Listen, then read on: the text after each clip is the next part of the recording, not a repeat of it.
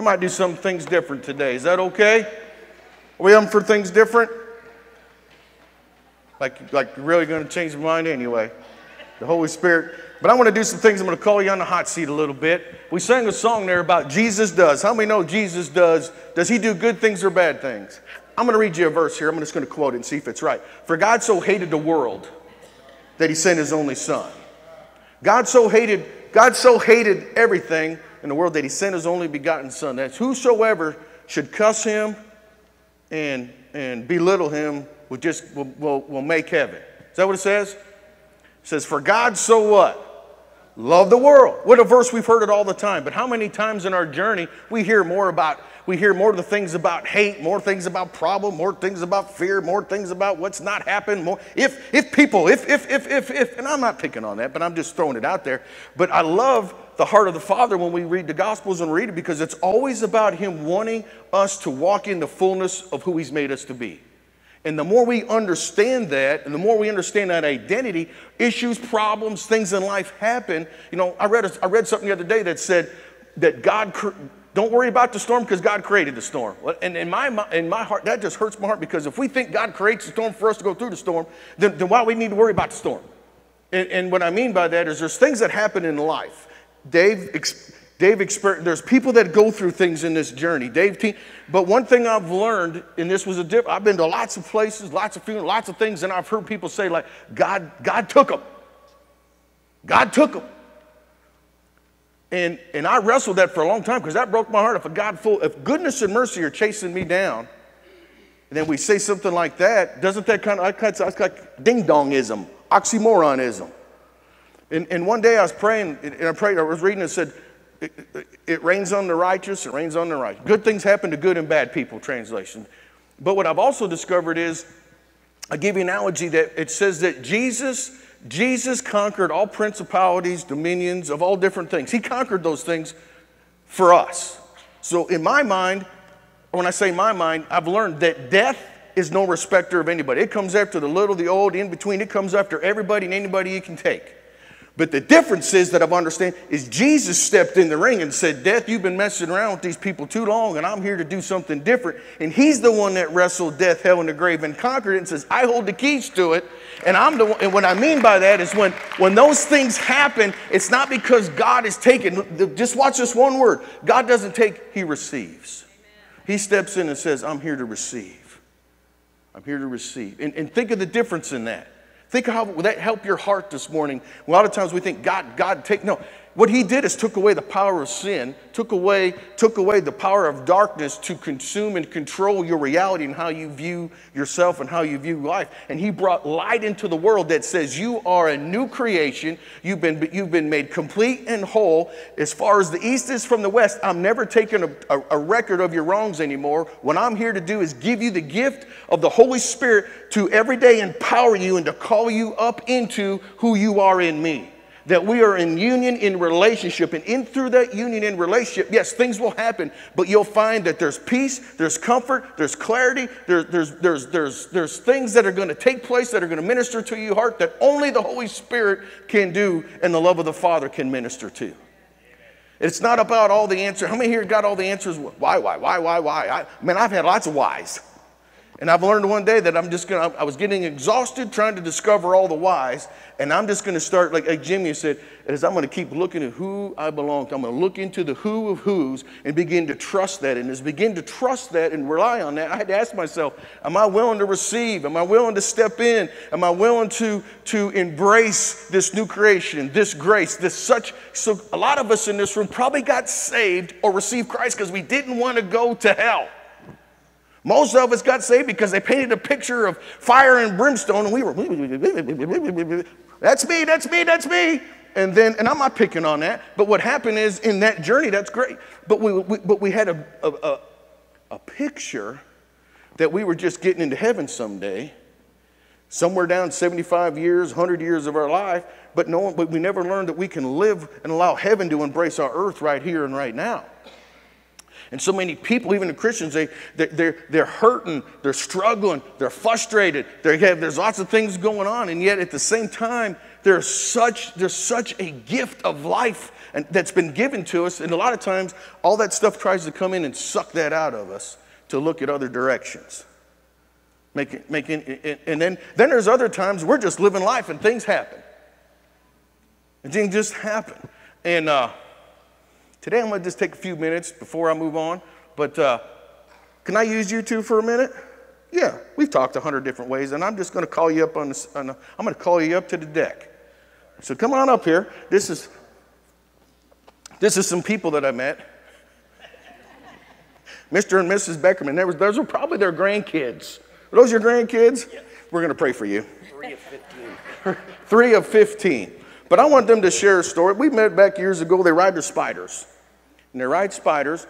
And they started hanging out with church. They're part of everybody's family. And I don't know all the blueprints about them.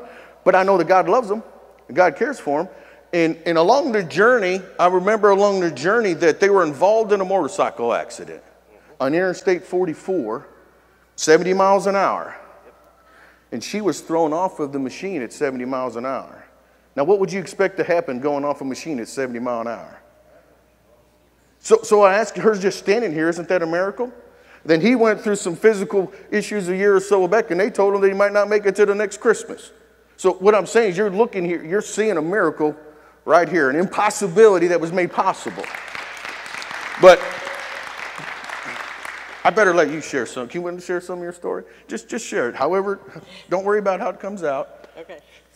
I don't talk in front of people, so I'm really You're doing a scared. good job. But anyway, so we were on the motorcycle, and we were on a ride, and we were following a bike, and my husband put on the brake too hard to me, and it shaked, and I panicked, and I passed out, and I fell off the bike. I remember going toward the ground and thinking, I need to be off this bike because my husband can't get control of it.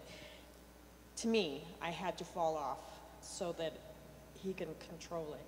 Anyway, so after I hit the ground, I don't remember anything except for I just bought my new helmet 20 minutes before I got onto that bike, full face, and I said, I just bought this helmet.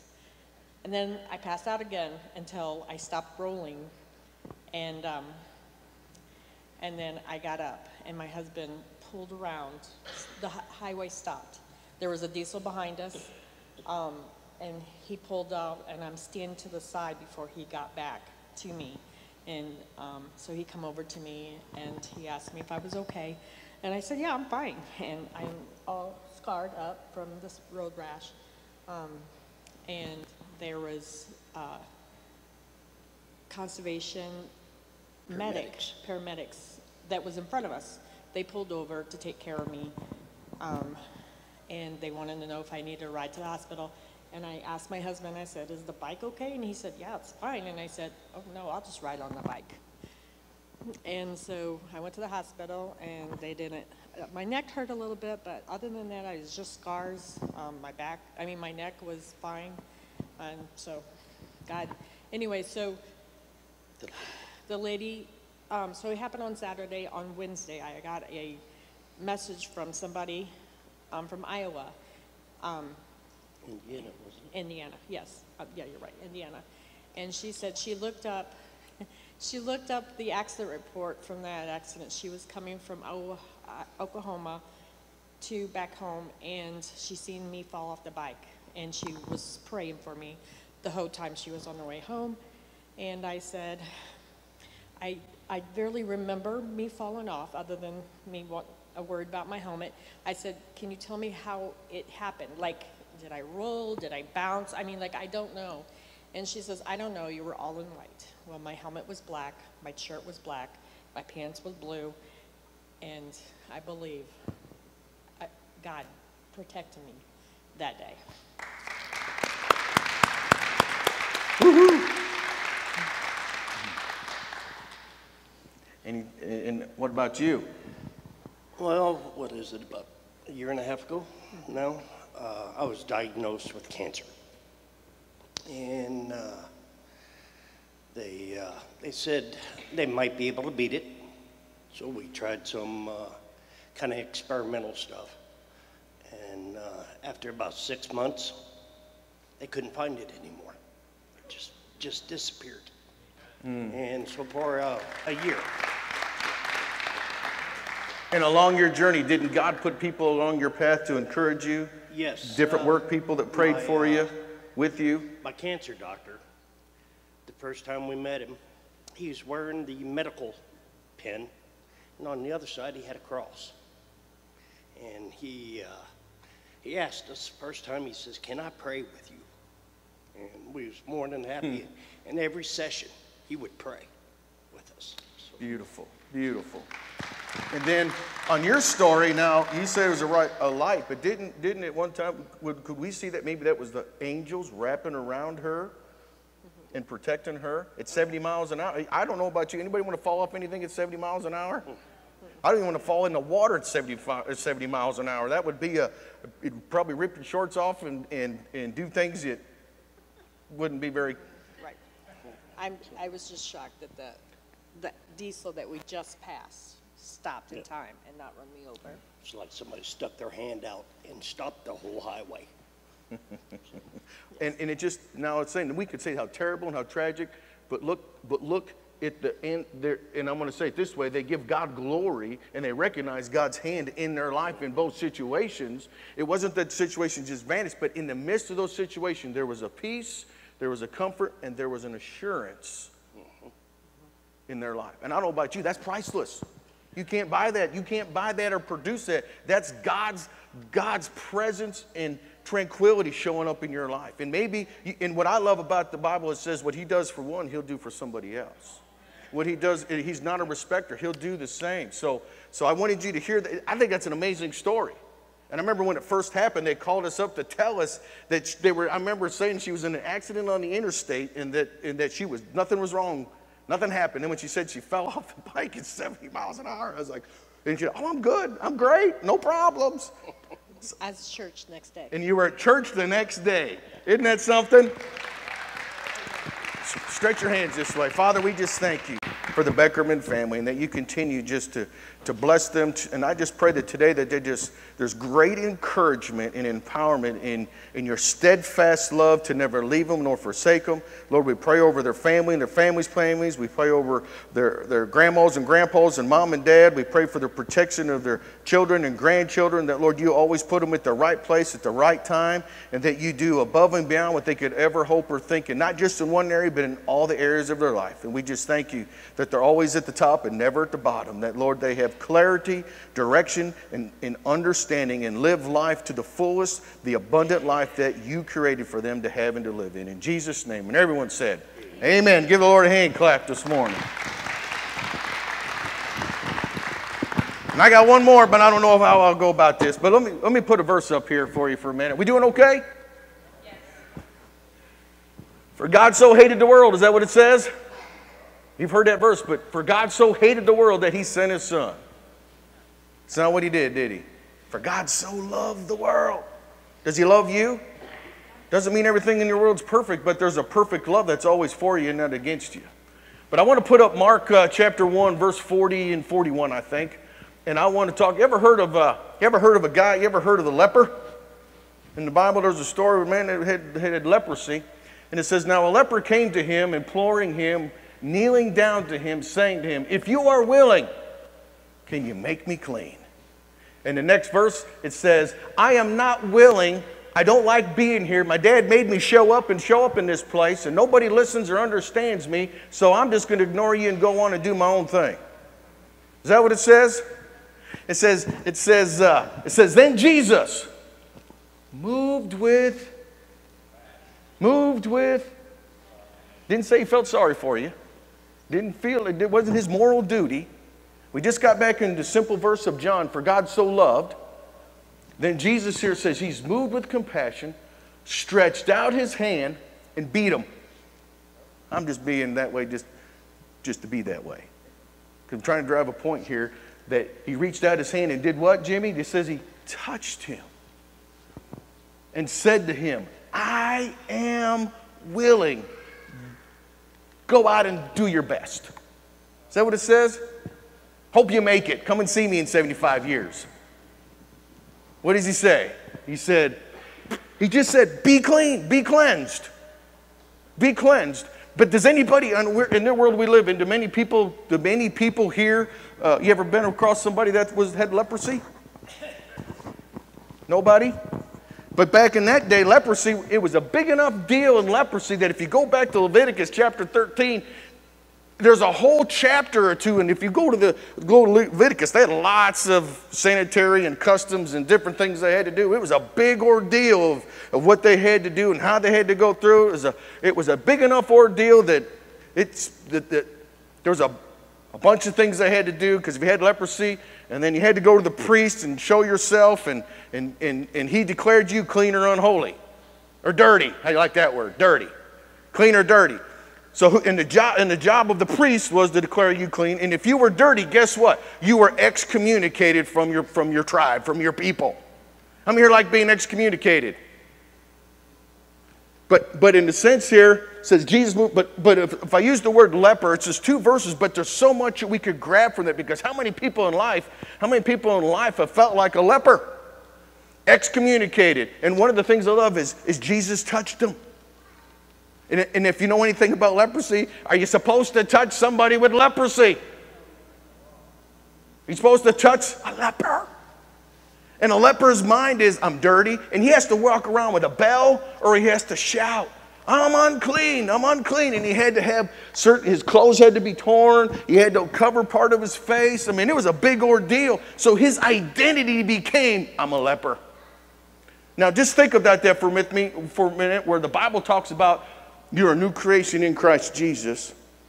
It says, behold, the old has gone away. I'm throwing that out there. But how many times when it comes to, I'm going to use the word leprosy, how many times do we see people in a sense have leprosy, maybe through shame or guilt or condemnation? It just eats on them. That becomes their identity.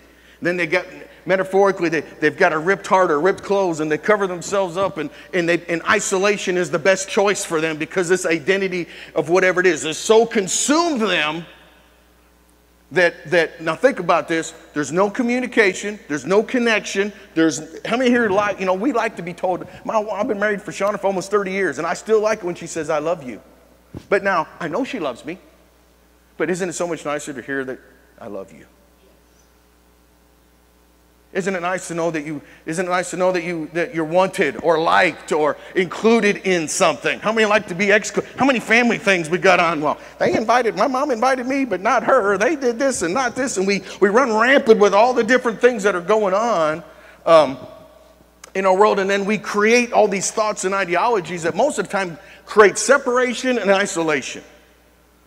And I call it a leprous mindset, but there comes a point in leprosy where how many here want to live with that type of identity? How many have been told all your life you're no good? Been told all your life you're a leper, you'll always be a leper, you're never amount to nothing but being a leper. So you live your life isolated, no connection, now watch this, no one touching you, no one holding your hand, no dialoguing back and forth. All you do is live in being hungry, being left alone, being powerless, being empty, and your reality becomes of such that when you look around, you have no hope, no direction, nothing. But then you hear about Jesus. Or you hear, just like this leper, he heard about Jesus healing and touching and impacting people's lives, that he began to seek out this one who can make someone who is dirty and unclean and make them clean. Isn't that something? So, faith comes, Romans 10:19 says, faith comes by freaking out and running, telling God all your problems. Faith comes by hearing what? Hearing the word of God. And that whole chapter is about hearing how you've been put in right standing with God. How many like right standing? How many like to be put in right standing, not based on your merit, but on his merit? How many like to know it wasn't just based on you, it wasn't based on you, it was based on you believing and receiving that new way of living. It was you based on realizing, you mean I don't have to identify myself as a leper? I don't have to identify myself as this anymore? And I know a lot of times with leper, pain involved, there was hurt involved, there was how would you imagine if I'm gonna use a guy, you get leprosy, you really like this girl, but she keeps telling you you're a leper. And nothing you can do can win her over. Because you're a leper. Just bear with me, it's an example. But how many of us in life we try to do things, but that leprosy mindset, that leprosy attitude, or even a spirit, I'm going to call it even a spirit of leprosy, that I'm no good and unworthy. How many people you see in your world deal with that? They deal with the lack, they deal with the being poor. When I say poor, you can have everything on the planet and still be poor on the inside. So I'm not talking, all of that stuff plays in there, but being poor, I think, is a mindset, and it's a way you see life. I've seen some of the people have nothing, were the richest people on the planet. And I've seen people have everything, and they were the poorest people on the planet because they had the leper mindset. No matter how good you tried to put the clothes on underneath, they were still a leper. You following with me on this? Well, I made a deal when you and Shauna were talking. A leper, a lot of times, how many of you have ever felt like you've been left or lack in your life? Or how many of you have ever felt empty? Empty. Empty, empty, empty, empty, empty, empty. What's the empty is the opposite of full. How many of you have ever felt powerless? How many of you have ever felt powerless and poor? Poor. I believe poor is such a mindset in the world that needs to be attacked and changed. Mindsets. Because something good could be going on, and right away we got to attack it with a poor mindset. God loves you, then we'll use the word but. God cares for you, but. God's for you, but. God, a lot of times, a lot of people I tell, salvation is changed my world, and words like grace has completely changed my world, and people say, well, that's just a fad going through, it's going to move on. But what I've learned is I've embraced that identity and that grace and that love. There's a continual learning and growing and changing that is amazing to me, because just by the time you think you understand it, you learn a whole lot more. And when I've learned about the mindset of being poor, is a lot of people don't want to learn and grow. They just want to live in that poor mindset. You know how many people I talk to during the week? Oh, it's bad, preacher. It's bad. It's really bad. And I'm not picking on, are there things bad? There's problems in the world. And then I talked the other day, we got to define problems. There's some real problems. Now, just because your Gucci purse is broke, but to you, that might be a problem. Someone else trying to put gas in their car could be a problem. How do we define problems? It could be all in different plateaus, different places on our journey. But in reality, the same mindset is the same. Things are good, but a poor mindset never has any hope. Poor mindset is always looking for a way out there. Poor mindset is always, one day, someday, I'll get off the yellow brick road. Someday I'll find a heart and a brain and some courage. When the Bible says that old man was passed away, the leprosy mindset of that has been taken away in Christ, buried, and you have been raised a brand new creation in Christ, and allow the newness of life to empower you. I don't have to have a poor mindset anymore. And that's not just positive thinking. It's not just I'm going to be super positive today. No, I'm just going to keep, nanu. I'm going to keep believing. Click my heels 3 times. And I'm just going to keep believing. Is there a song about believing? I don't know how it goes. But anyhow, it clicked in there. Is that an 80s song? You'll know what it is.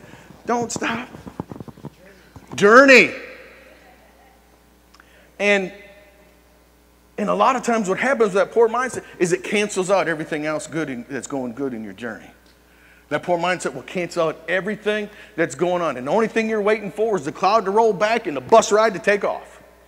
When the Bible continually tells and reaffirms that he wants to bring heaven to your earth. He wants to tip heaven in your direction. And a lot of times with a poor mindset, you'll receive it, but you'll never want to learn and change anything about the direction because you still want to validate the poor mindset. You still want to be validated as this poor mindset. These issues are real. Do you think the man with the leper, he had a real issue? He had a real issue, but I'm going to use this. He came to the end of himself and says, I've got to reach out. I'm going to reach out. I've heard so much about Jesus. I'm going to reach out and I'm going to ask him. No, I'm going to ask him if he is willing.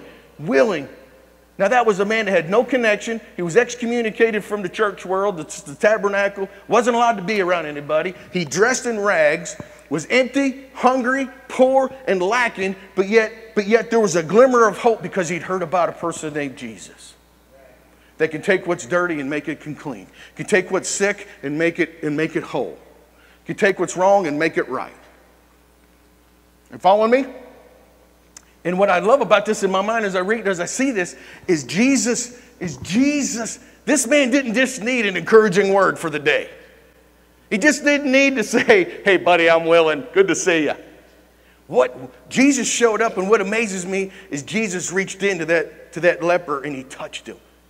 Think about that. And all the times of his journey, he's never had anybody to reach in and have compassion and touch him and love on him. And I picture it this way. Jesus didn't just go, he didn't just go, ooh. I see him going out big arms and just wraps him and said, I'm more than willing.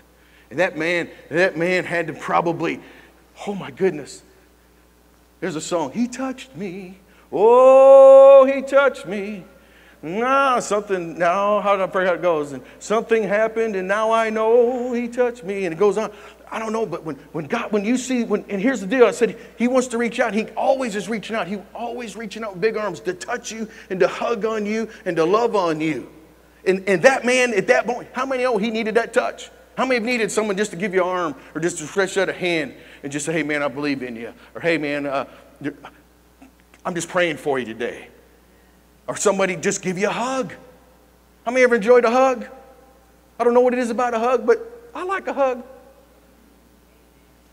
Now, I don't like it when you come up. And last night I was somewhere with my brother-in-law, and we were sitting there, and he just stuck his hand out across and stuck my hand out. I said, whoa, buddy. He just shake my hand. We're good. I'm just kidding. And I believe that the good news, because think about this, and I say think, but Jesus violated every social custom of his time by reaching out and touching this dude. By embracing him, he violated every social custom of his time and said, this man doesn't, his compassion was not just that I'm going to reach out and let this guy know that he's valued, that he's loved, that he's worth something. His world might be a mess. He might not understand anything. All he's ever known is pain, suffering, but I'm going to reach in and I'm going to give him love and compassion. And I'm not just going to transform him on the outside. I'm going to transform him from the inside out. And as he began to do that and touch him, I want you to picture this. He reached out and touched him. He was willing. He said, are you willing? Jesus says, I am willing. And he reaches out, grabs a hold of him, touched him, embraced him, loved on him, and said, be cleansed. He didn't say things like, did you learn your lesson? Have you got it figured out? Are you going to come to church on Sunday? Are you going to do this? You can do this. He just reached out and didn't have any dialogue with that. Just reached out and said, be made whole. Be complete. Be full. And I know that's a simple 2 verses, but how many of our journey, sometimes all we need is somebody to hug on us or reach in, whisper in our ear and just say, be made thou whole. Be cleansed. Be cleansed. Let his love transform your heart. How many could tell you that would mean more to you than all the theological dispensationalistic things we could do? Just somebody reaching in, not saying I hate you, but I love you. Not somebody saying you're too dirty, there's an impossibility that's never going to change. But Jesus reaches in and takes what's impossible and makes it possible. And as he does that, and you become aware of that, we talked about last week, as he is, so am I in this world. Therefore, we can have boldness in the day of judgment. How many like boldness? And boldness only comes from when you know, I'm going to use this word this way, that you know that you know that you know. When you know, think about stories like this in Ephesians. You were dead in your sins and trespasses, but he's made you alive. Did you hear it? When you were that leper, and you were dead, and you were nobody, and nothing was worth, he reached in and made you alive in Christ Jesus. He made you alive. And what I love about that is he never walks up and talks about, Jesus doesn't walk around going, this used to be my leper. He was a leper. No, he said, this is a brand new, this is my brother, this is my sister. He has the same glory, the same resurrection power, and the same relationship and unity that I have with the Father has been given to him, been given to you. And the more he understands it and grabs it, the leprosy mindset, that poor mindset, the empty, the lost. You know what estranged means? Doesn't mean you're strange. It's not a Spanish word. Estrange. It's not a Spanish. It is that you've been cut off. How many have ever felt like they've been cut off? Been cut off from family, friends, church, reality, been cut. How many have ever just been, raise your hand. How many have felt like you've been cut off? Or how many have been cut off? And when you've been cut off, does it not mess with your reality? When you've been told you got too many problems, oh, you're one of them people. Or you're one of those people. And what I've learned about, even the church world, we get that. But I'm here to tell you, we should see ourselves as a big family. Doesn't mean we come to our house every day and have barbecues and hang out. We do life, but when we get together, we stir one another and encourage one another and build one another. Make sense? Not call you out on all your problems, issues, but point you to Jesus. Point you to see that you're not a leper. See that you're not contaminated, that you're not good, but that you are valuable and worthy. And the Bible says you were dead and made alive, but it also says in a few verses later that you are God's workmanship. Ephesians 2:10, how many here, if we could just camp on that, a reminder, reminding you, I'm God's workmanship. I'm not a leper. I am God's workmanship, created by him and through him to do good works. And the only way the good works will ever manifest in your journey is you understanding that you're God's masterpiece. Hold your hand up. Hold your hand up, just look at it.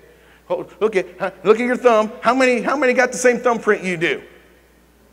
Bible says you're uniquely made. Does anybody else have the same fingerprint you do? Even in your thumb, you can look at it and say, that's a masterpiece because there's not another one like it. A masterpiece is not another one like it. You're a masterpiece. You're God's favorite, God's dear. He is all about you and wants to reach in, touch you, love you, and help you not just get to heaven, but allow heaven to come into your world every day. It's about, it's about wanting to, I say it all the time, the simplicity is Christ. Christ is simple, but just because it's simple doesn't always make it easy. Because sometimes in the simplicity, I got to learn to be willing to change the way I see, the way I learn, even the way I talk about myself and talk to myself. I don't walk around with way up here. I got to walk around and say, I'm no good, nobody loves me, nobody cares. You know how many times, I remember one day leaving here, I helped sing. And this dude walks up to me and shakes my hand. He goes, this is how he said it. Don't. He goes, your singing sucks. And I was like, if I didn't know that already, thank you. But the point was, instead of me going home and letting that ruin my day and saying, I'm never going to sing again, I thank God I had a voice. How many people in the world don't have a voice? So thank God I was able to be the friend of the friend of the friend till the other friend came up so the singer could show up. Does that make any sense? But if you preach too long. You preach too, you're hard to follow. I know, try to keep up with me.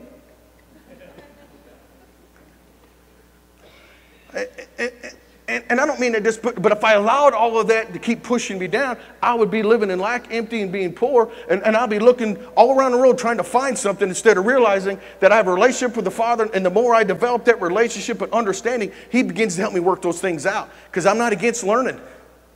I'm not against listening. I'm not against putting things into practice and changing some of the things. Just because we did it 100 years ago doesn't mean we have to do it today. And the story goes, remember when Brother Jim, somebody asked him about the pot, they'd cook the chicken or the ham, how'd that go? And they always cut the ham and did something. They did it for years, so everybody made it a tradition. And then finally one day somebody asked, and it was said, was it a ham or a turkey? It was a ham. And it came down to putting that ham, and they'd cut it and put it in another pan, and it come down to, I just didn't have a big enough pan. But they made a whole tradition out of that. Instead of saying, you know what, I don't think I'm going to cut the ham today. I'm just going to get a bigger pan. And what I'm saying, sometimes we've allowed the tradition of things and the mindset of things, and we don't want to change those things. And Jesus is coming along saying, listen, I've given you a new mindset. I've given you a new way of doing life. It's a new and living way. It's a brand new stuff, and can continue to learn and allow that to come out. Doesn't mean that the problems go away, but it means during the problems, the storm doesn't have to get inside. And it's during those times that I can find some comfort and some peace. But how many of us can say it's easy to go back to the leperism? It's easy to go back and embrace leperism because I understand that pain. I understand that poor. I understand that being empty. I understand that isolation. That reality is a place that I can jump into and I can embrace. But most of the time when we go there, we quit living, we go numb to everything else, and we isolate ourselves, and the reality becomes a zero. We're no good to the world, and we're no good to ourselves. And then we got that deal, we're going to blame everybody. Don't shout me down now. But as we begin to embrace, or it's impossible. How many have thought this Christian life is impossible? I got too many problems going on. What am I doing wrong? How many have got problems? Don't be ready. Oh, nope. Well, none of you that got problems will see me after church. But when you do have problems, I think there's an energy and a strength that takes you beyond being a leper, and I use that word that you can embrace called love. That I live from a place of victory, empowered every day. And I know that is something that it becomes down to identity and who you are. How many want to have victory? I'm going to tell you, you already got it. How many want to have peace? The Bible says you already got it. How many want to have some comfort? The Bible says you already got it. And the more you understand what you got and know, the less those things will rob you. Because one of the things that guy lost in this, do you think he had any dignity, honor, or respect? If he was going around being a Jesus hugged him, but you think Jesus gave him some honor and respect when he did that? Made him feel that he was worth something? How many like dignity? How many have been into a place that breaks your heart? I've been into some places in ministry where you walk in and you're just thinking, and know what the Lord told you, you give him some dignity and some love. And the only way you do that is not from love that I have, that love that comes from the Father that comes out. To that, when you give people dignity and honor, that's showing them that they matter and that they're valuable, not going, oh. And then I've been places where I just leave in tears. Just leave in tears. And what I've learned is, again, when you begin to grow in who you are in Christ, one of the things I think he begins to attack that poor mindset, that you don't have to live like this anymore. I don't have to live in this shame and this guilt. I don't have to live in all this past garbage. I don't have to live with all this baggage and all these things. We sing these songs today. Jesus does. He can do for you what he's done for me. Hallelujah, amen. We should be getting a little excited about that. He can take a leper and make him clean. How many like being clean? One of the things I love about classes we do in Holy Spirit 101, and it breaks it down, all the things the Holy Spirit's given and does, and then I see it unpack in people's lives effortlessly because they begin to say things like, I've been clean for 18 months. I've been clean for 30 years. I've been clean for so many. There's something about being clean that changes us. There's something about knowing that you're clean that changes us. There's something knows about being, well, if I said clean, what about full and complete? How many here, how many like to know in Christ you are full and complete? In Christ, that's not a pipe dream, that's a reality. I'm full and complete. I'm not empty. He'll never leave me nor forsake me. How many like that one? How many have ever felt left and forsaken?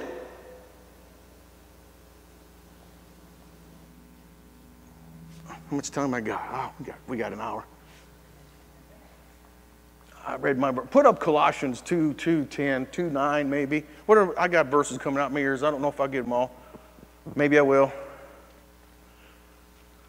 Can I talk to you? Come up here. Come up here. Everybody say hi to this young man.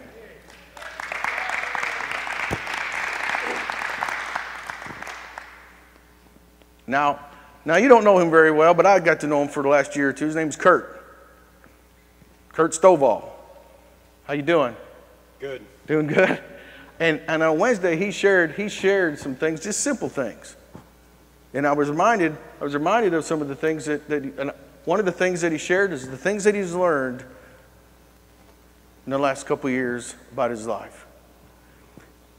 And this was a man that at one time that everybody that was close to him disowned him and stayed away from him. Am I saying that right? Yep. And then there was another time, well, you tell it. You just tell it however you need to tell it. What was you going to say? I was just going to talk about the things that you've learned and one of the things you said is you learned to listen, to be a better listener. And you learned that people's lives had changed and how they changed. He listened to what they said. He listened to how their things had changed, and he allowed that to, and what did you do with that to be a better listener? Well, one of the biggest things that I I'm gonna borrow from this sign out here. It says nothing plus Jesus equals everything, and that it really started clicking for me last July because I fought it for years. You know, I tried to live right for 30 years, from all aspects of my life, from spiritually, physically, my health, financially, to my driver's license status, to everything. I mean, you can just go back everything. In the past year and a half, when I really started, when I changed in here, is when things really started to change for me, and it become easier. I tried for 30 years, and that's the only thing that I've done different was just start believing in here, and as it come out. It's made things easier. It gets easier every day. There's a couple things. So I started coming up here last July, and there's two things that's changed.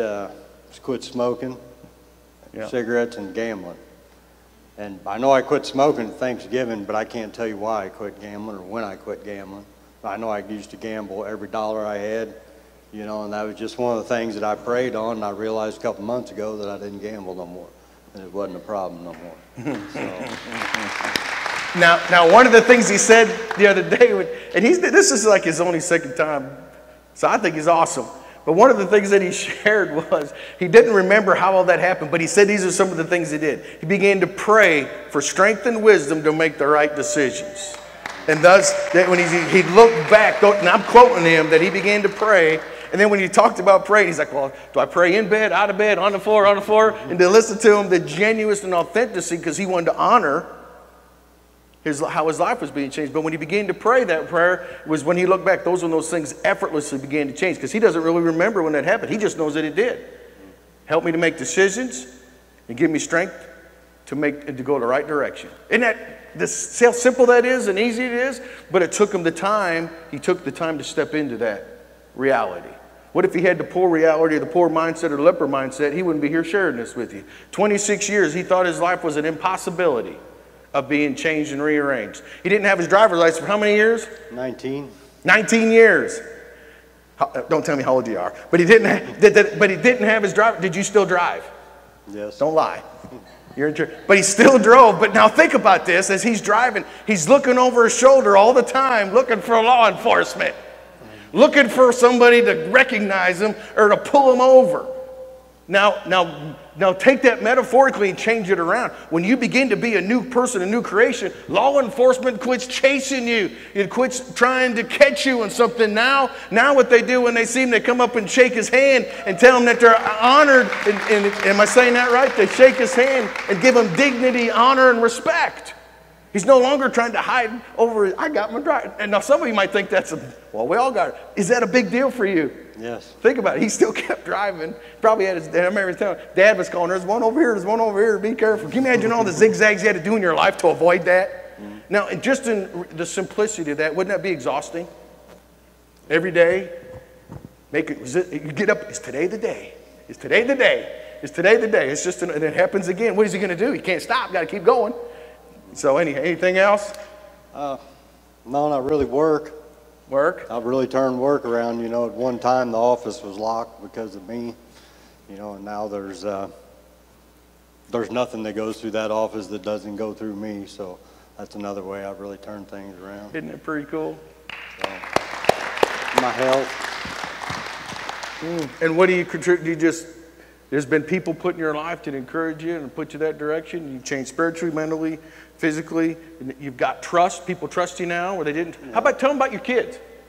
Just take a minute about your kids. Tell them about your teenage kids. Yeah, so a few years ago, I got a 13-year-old daughter that I got a pretty nasty message from, you know, that couldn't stand me, wished she'd never met me, and I'd never wished her mother, or met her mother, and all these things, you know. And now when I walk into the house, she sticks her finger in my ear, hits me, punches me. You know what I mean? We go to the cow sale every Tuesday and the horse sale once a month together. And so just the relationship with my kids, totally different. To me, that's just as much as a miracle as her falling off that bike at 70 miles an hour. And the angels, that to me, that's the same deal. That's a miracle right there. God's God's love and all that manifesting in his journey. And it's made a big difference in your journey. Yes. And I just wanted you to hear that. I just wanted you to hear that today. And I'm thankful I didn't ask him to do that. I just felt this morning we sing these songs, God does, and he can do what he can do. And I had him on my heart, and all week long, some of the things he said, like, I've learned to be a better listener. I thought, man, if we could just, he slows down, learn to be a better listener, learns to, and likes to learn. How many here want to learn? Some want to learn. And if he would have just said, I've done this for 26 years, I don't need no help. Do you think he'd got anywhere from where he was at? It was him realizing, I need some help, and where I've been getting it hasn't been working. And then he began to embrace a whole different way of doing things. Nobody jumped in and thumped and bumped, just loved on him, encouraged him, and as he began to listen and learn and listen to other people. Is there anybody in here that's also give you some hope? There is something that Jimmy said that I forgot to talk about Tuesday night. There it is. Yeah, as far as that listening, you never know what you're going to pick up from who. I talked about Tuesday night. Something I picked up from a guy was a guy that I did not like. I could not stand him.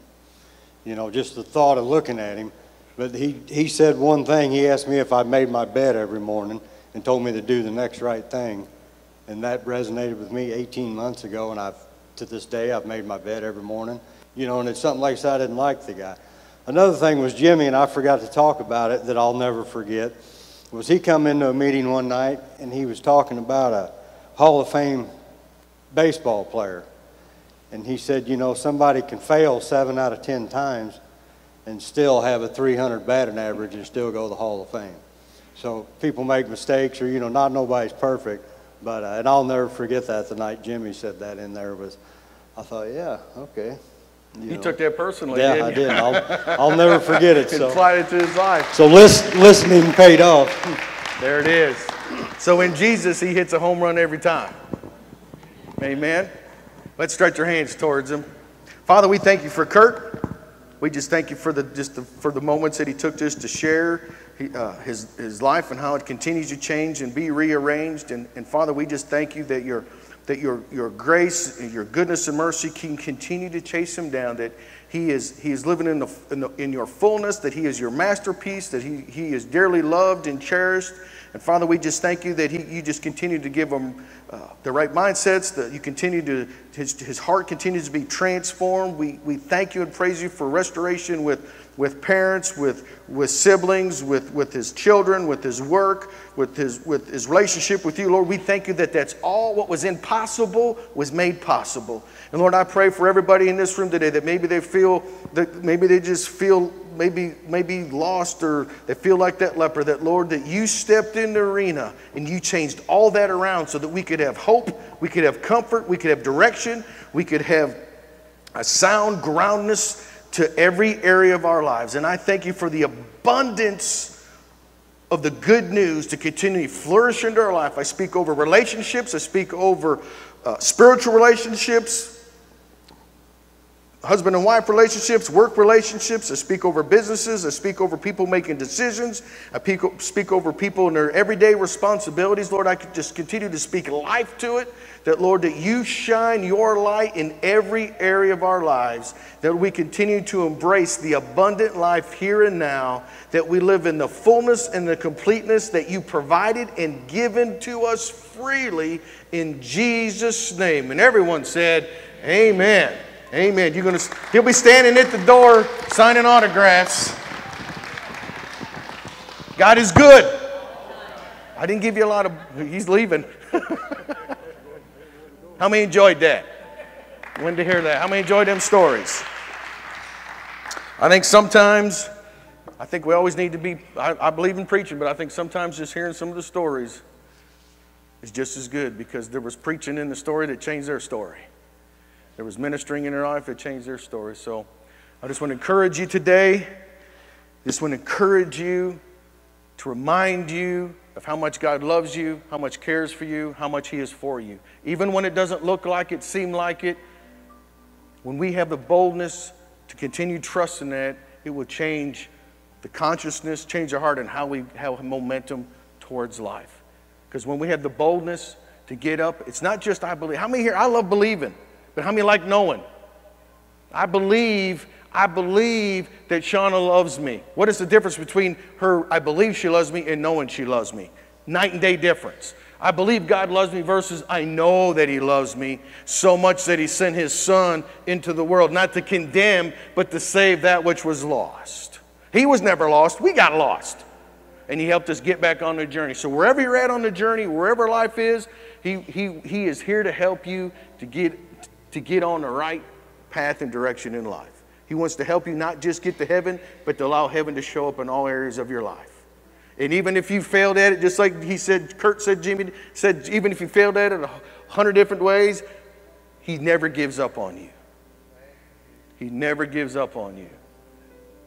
And he wants to put you in his hall of fame and write your name down in the book of life. So if you receive that salvation, receive that gift of life, embrace it, and allow it to change how you do everything. So stand to your feet. We had a good day? Great day. Say with me, I'm quick and sharp, bright and smart, healthy, wealthy, and wise, good looking, in Jesus' name. And everyone said, and have a blessed day.